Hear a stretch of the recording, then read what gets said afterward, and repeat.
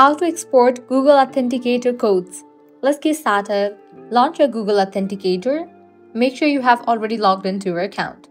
You will be directed to this page where you're going to find all the accounts that is linked with your Google Authenticator. Now, how can you export these? For that, click on three bars given at the top left. Navigate to the option Transfer Accounts.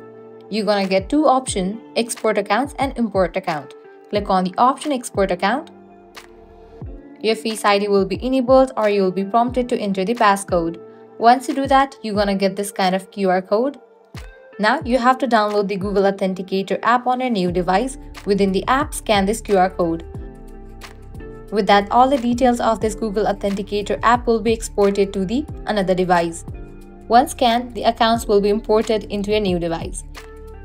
So this is how you can easily export Google Authenticator codes. If this guide was helpful, do not forget to like, share and subscribe to our channel. Thanks for watching.